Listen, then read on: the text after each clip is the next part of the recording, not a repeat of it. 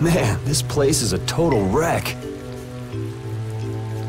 Do you seriously think anybody would come to a place like this? I wonder if we've been fed some false information again. Again? That's far enough! This area is under the jurisdiction of the Hunting Blades. That voice! These measures have been taken to prevent the injury of innocent bystanders.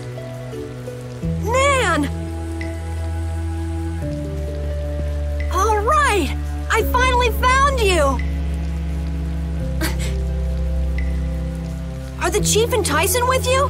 Have you guys been getting along okay without me? Don't take that buddy-buddy tone with me! Aw, don't be like that. I only got a little lost. A little lost? That's a good one. You know you just ran away. I didn't run away, I swear! Still making excuses, huh? It's not an excuse. I beat an egg bear just like I said I would. More lies. I mean it! Is this how you repay being taken in by the Hunting Blades? Remind me who it was that said, "I swear I won't run away this time." You always run and hide at the first sign of trouble. You've been kicked out of every guild in the book. Shut up! You shut your mouth! Huh! Even we've already fired you. Wait! You have been warned by the Hunting Blades. Leave this area at once. If you fail to heed this warning, you do so at the risk of your own lives.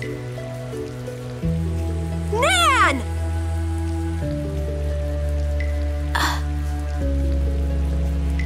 This still doesn't explain what the Hunting Blades are doing here.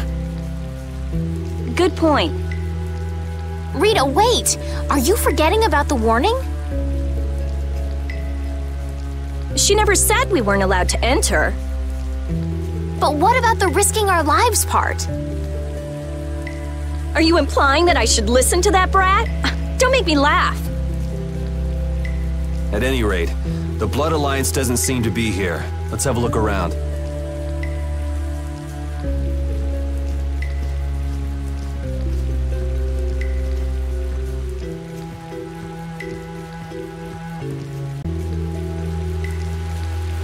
Man, why did it have to end up like this? They said I was fired. Karol, keep your spirits up. I can't be happy anymore. It's like her words are a dagger in my heart. She was just worried it'd be too dangerous for you. There's still hope. Huh? You think so? Whatever. I don't care about what she thinks. The problem is your guild, right? I get it. Right. Yeah. I don't care about Nan. This hurts to watch. I'm rooting for you, Karol.